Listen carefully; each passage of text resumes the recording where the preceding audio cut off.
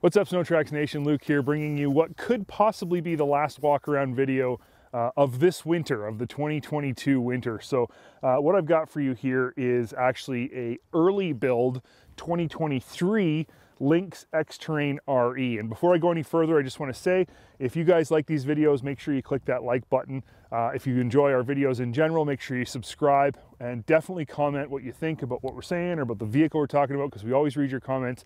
We try to reply as much as possible. And yeah, stay tuned to the end of this video because I've got some information for you on how you can win a prize pack, a SnowTrax Nation prize pack. So definitely stay tuned. Now that all that's said and done, let's talk about the Lynx XTERRAIN RE. So what is this thing? Well, essentially, and after perusing the specs quite carefully, this is it's a lot like a RAVE. Sorry, a lot like a RAVE with a longer track, but there are some other differences. So let's go over some stuff. First of all, this is called a 3700. The RAVE is a 3500, and the difference between the two is that the RAVE is a 137 and this is a 146.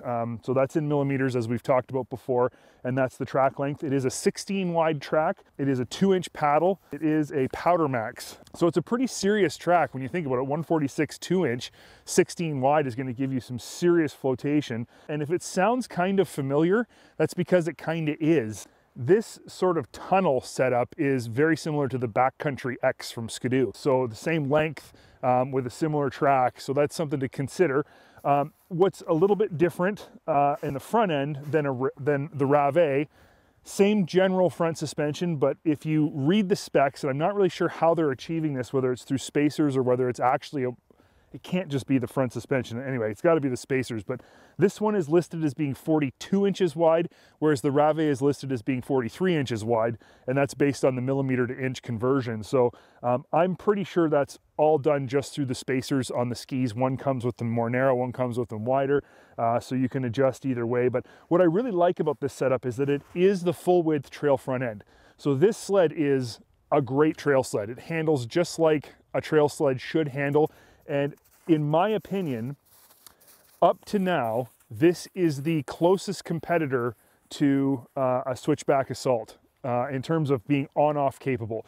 I've ridden this thing, I put some miles on it on the trail. It's fantastic, it handles great, it rides really well. It's fun and playful, just like the RAVE in terms of like getting the skis light. Even though it's a 146, it still wheelies like crazy, but it corners, it goes around a corner, it turns great, just like the RAVE does. So it's a very interesting sled. It's something the market has needed for quite some time, a serious competitor. Now, we've talked about how the Arctic Cat Riot is a great competitor for the switchback assault, and it still is for sure, but this is maybe even a better competitor. So let's move on to something else. Interesting thing about Lynx products, they really don't have any packages. There's not package levels. This is what you get. If you buy an XTERRAIN RE, here it is. There's no options per se. It comes equipped basically just like the RAVE, which is, you know, RE is sort of their, I'm not gonna say race edition, it stands for something different, but it's like a serious package, right? I mean, this one even comes with the KYB Pro 46 HLCR shocks, so just as serious. They're Kashima coated, just like the RAVE. This is a serious bump sled. It's got the PPS3 rear skid that's simply extended to 146. This is a serious snowmobile that is designed just like the RAVE to handle ridiculous bumps at super high speeds, because as we talked about, in Scandinavia, that's how they ride. So why would their, let's say, crossover sled be set up any different? If it's going to ride the same trails as the RAVE, it should be set up to do the same thing, and it is. So I think that's really cool to have a sled that's this long with a track that's this serious, but still be able to pound huge bumps with it. And I didn't get a chance to do that with this sled. I will this coming winter, of course, in 2023, but for now, I'm just gonna have to speculate that it goes through bumps really, really well. I do know that it pulls sweet wheelies and is super fun and handles really good. I did test out those things. What else can we talk about here? Well, other differences from a RAVE, and I'm gonna compare it to the RAVE because, as I said, it's very similar with just a different track and skid setup, but other differences, the one big visual difference you're going to notice is that the RAVE has a plastic wing, I'm going to call it a wing, that goes from right here all down this side panel and bolts in right where this little close-off plate is. Why it's not here on the X-Terrain, I can only speculate that it's maybe because the X-Terrain is designed for backcountry exploring and where you might be into trees and branches and it could potentially get ripped off. That's what I suspect the reason they've left it off of this vehicle. It's hard really to notice unless you're looking for it, but once you see the two side by side, that piece missing, you really do notice it. And personally, I like the panel with the piece. If it's something that could be added to this, I would probably personally do that once I've spent the money on this kind of a sled. I just spend the extra money to buy that part and new graphics and put it on because I think it looks great. Other little things, this comes with a windshield. So this is the proper mid-height windshield that this sled comes with, as well as the handguards. It's very warm. This is the windshield we put on our RAVE because riding it with that little, well, basically just this piece was unbearable in cold weather. This sled also, the X-Terrain also comes with, and I want to get this name right. I wrote some of this stuff down because it's hard to remember. Okay, it's called the Explorer front and rear bumpers. And if you look at this rear bumper, this might actually be the most serious rear bumper I've ever seen on a snowmobile that's not meant for utility. It starts here with all of this bracing up in here, and then the actual handle is bolted into the two side plates. That is a serious bumper. I will say this, however, it's not very comfortable. So while it's super durable, it does even have mounts for a trailer hitch, and it looks cool. It's not the most comfortable bumper to grab. It also, interestingly, has more tie-down hooks here and here. So you've got your link attachments, which are standard on all Lynx sleds, as well as all Skidoos now come with the link attachments pre-installed before you pick the sled up, but it also has a few extra tie downs on both sides, so that's kind of neat. If you want to carry extra stuff that's not link compatible, you can do that on this sled. The PPS skid frame is basically the same setup, just as I said, with a longer rail, so there's no surprises there. One small difference between this and a RAVE, I'll get it right some point, is this doesn't have the little toe hooks that hold your toe in like the RAVE does. It does, however, have the, I don't know what you call it, but the little platforms in here that level out the running boards and make them flat. And anyone I know who's ridden our RAVE this past winter has raved about those little pieces. They love it. When you get off of a Skidoo and onto a Lynx, those make a huge difference. They're available for both brands, so you can add them, but I think that's just a fantastic part. Whether or not having this raised up so that it actually sits slightly above your running board without the toe hook, whether that's going to cause your foot to slip off or not, I don't know. I know why they do it though. They do it because when you're on the sled, this is again a crossover, it's a 146. It's so you can put your foot here to side hill and not obviously have that little bracket in the way. So that's why they do it. I'm not sure how I'd feel about that. If I was going to mostly trail ride, I'd probably buy those parts and put them on. But that's a small point. This one is an 850 ETEC. So I know you guys constantly are telling us we want to hear the sled, hear the sled, hear the sled. And we have been doing a good job of giving you guys that. This is an 850 ETEC. This is the same 850 ETEC that's on every 850 ETEC Skidoo and the RAVE from last season. But here, it sounds the same. Listen to that. It's an 850 ETEC and it sounds like an 850 ETEC, which is awesome. You can get this sled with the 900 Ace Turbo R. I think that's an interesting package. That would be, in my opinion, much more for a guy who's going to trail ride this than a guy who's going to go off trail. You don't need anything but an 850 ETEC if you're going to be boondocking or running out off trail or doing on and off trail a lot. If you're going off trail, take the lightweight 850, you won't regret it. If you are gonna be on trail more often, you're a high mileage rider, the turbo is a great choice. But for me personally, this would be the package I would purchase. This sled has the same skis as the RAVE. What are they called again? I'm sorry I can't remember all this stuff, but there's a lot of names floating around. These are called the Blade XC Plus skis. So they are the same as what's on the RAVE. These skis are phenomenal. These are, I can't say enough good about these skis. I absolutely love them. They work, they steer, they have excellent flotation, they look really cool, they're super durable. There's really nothing that I can say bad about these skis.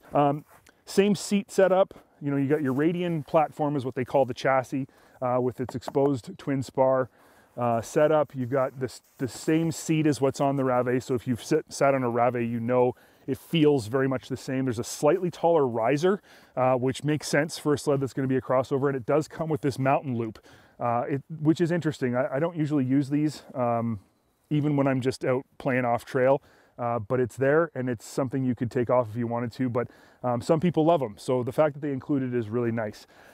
Again, this sled comes with just the standard gauge package. It doesn't have the big fancy upgraded gauges. If it was a choice between this and Skidoo's old gauge, the 7-inch gauge, I would take this hands down all day long, so that's a good thing.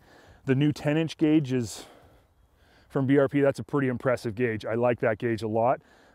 In terms of readability, it's amazing. So that would have been a nice upgrade. But if you go with that gauge, you do lose some of your storage, and this has the standard storage that all Lynx sleds have. So something to think about. This sled also is your typical, I guess you'd call it body panel setup, where these side panels come off really easy, but to get the top part off, if you need to get in there to work on the motor or anything like that, it is quite a chore. There's a lot of pieces and a lot of bolts. So, you know, that's something that Skidoo has improved on the G5, but Lynx has not yet changed how this works, and that would be nice to see that happen. Not a lot really else to say about this sled. As I said, I rode it on trail, and I really liked it. It was an impressive trail sled. It was something that I was not expecting to like as much as I did. I didn't get a chance to take it off trail, but I have strong assumptions, and I think I probably will be right, that it's going to make a great off-trail crossover sled. This is going to be the one where if I was going to buy an off-trail crossover that wasn't an Assault, it would be this one for sure. A couple other little things as I'm standing here just walking around talking. This comes with a heated visor port, which is interesting. I don't know who rides a crossover sled with a heated visor, but if you do, there it is. Comes with a tether, as all Skidoos do, which is also your key, which all BRP products have now as their key, which is nice. And it's very interesting that this key actually says Skidoo on it, so that's kind of funny. Switch gears all the same. You've got RER, it's all the same stuff. These are really good handguards. I spent a lot of miles on our RAVE, and these handguards work good. They're warm, they're durable, they're still a little flexible so they won't break off, but they're really good handguards. The other thing this sled has, and this is probably a big one to a lot of people, so it must be, I can't forget it, I gotta mention it. This sled has a pull start. That's something that a lot of people complain about with Skidoos. You know, Lynx's sister company, Skidoo, doesn't come with pull starts on a lot of their sleds. This one has it, and it's accessible from the outside. You don't have to open the panel to get to it, which a lot of people who see this sled comment on that and really, really like it. So I personally really like it as well. If your battery dies on some of these sleds with no pull start, you're in trouble, you're screwed. If you don't find somebody who's got jumper cables or a booster pack, you're not going anywhere. You can spin the primary to start it, but I never feel very good about that. So that's really your only option, is to get your hands in there with a rope, and I like my fingers. So anyway, small point. Other than that, I will say that Lynx does a great job with their wheels. It's a small thing, but I've never understood why snowmobile companies can't do a cooler job with wheels. Like, we all put trick wheels on our trucks. I think they can do better, and Lynx has definitely upgraded the wheel game quite a bit, and they look awesome. So that's a very, very small point, but something I notice when I look at this sled, and I really like it. So that's pretty much it. That's my walk around of the XTERRAIN RE from Lynx for 2023. We're going to put big miles on this sled this winter. We're going to get some serious opinions and give you guys a lot more info on it. So stay tuned to that. Unfortunately, winter has come to an end here, so I can't do any of that fun stuff right now, but next year, as soon as the snow falls, I'm already itching for it. I'm already waiting for it, just like I'm sure a lot of you guys are. Winter's my favorite season. I'm sad to see it go, so I'm already just excited for next year and excited to put some miles on this baby and really ring it out on and off trail, and give you guys all that information. So when I started this walk around, I promised that if you stuck around to the end, I'd give you some information on how to win a cool SnowTrax Nation swag pack, and here's how you do it.